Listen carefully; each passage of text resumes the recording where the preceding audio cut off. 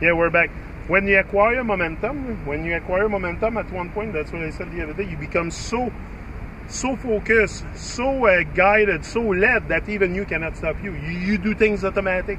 Change it. Like I said, change is automatic, progress is not. But if you acquire momentum and fucking light that fire, constantly feed it each and every day, nothing can stop you. But it's on you. It's you versus you. It's me versus me. That's how I see it.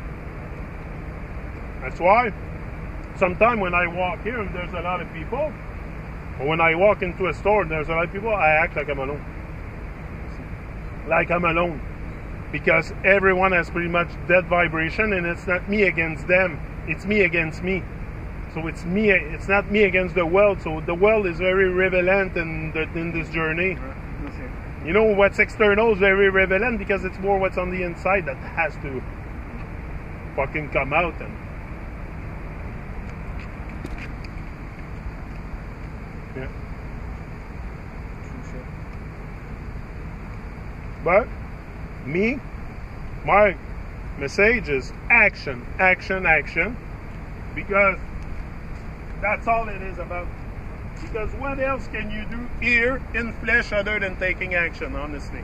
The only thing you can do is take action, take more bold action, bolder and bolder action as you go on. And at one point, you'll be carry on, you'll be a... I don't know, it's a weird feeling to explain, but it's something very powerful. But like I said, it's on another layer of it. Like we like to talk about spirituality, spiritual stuff, and being light beings and all that. You know, we love that shit, everything that takes us out of our fucking body, we love it. So that's another thing that takes us out of our body.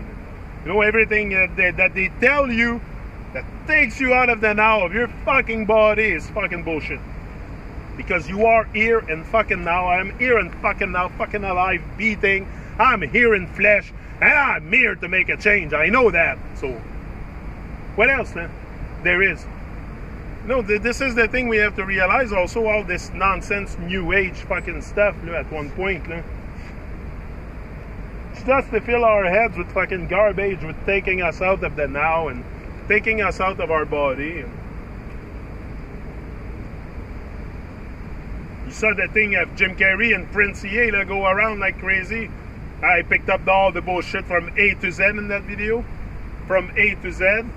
Prince Ye, I don't know who he is, that guy, but I ask a lot of questions now, but before I was trusting him. You know, you trust these people.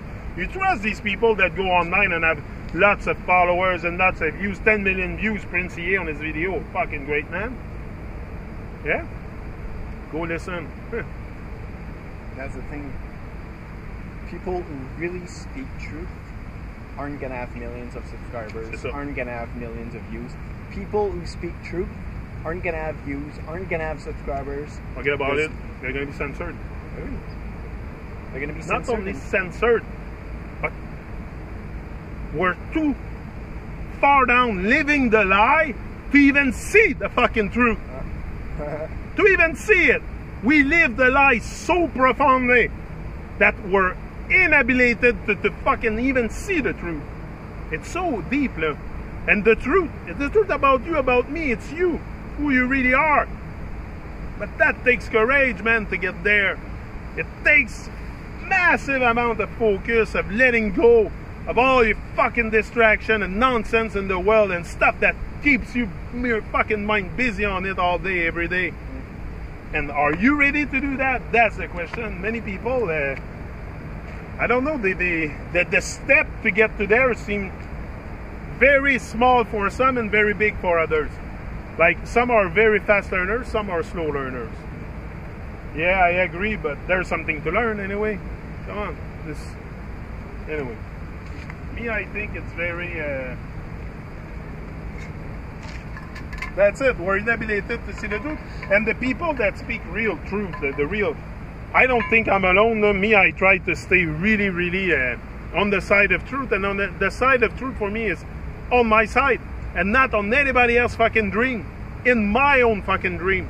And giving you that dream, bringing you what I feel about that dream, about that life, without any thoughts of anybody else, of any guru, of any. So this is what the Truman Show is about. It's about us waking up to who we are, not just Babylonian conspiracies and stuff. Because the biggest conspiracy is against us. It's not against. Can point outside of ourselves for long, but we should turn that look inside and look at our life and make a change. The change necessary to be uplifted enough to carry on the truth, to carry the truth. You know, to strap yourself to the truth, like Justin said. And here we go. Take the ride. Strap yourself to the truth and take the ride. Never let go. Once it's strapped to you, anyway, you can't let go. Once you really accept who you are, because Gavin told me that also yesterday. He said, Daddy, he said, you just accepted who you are now.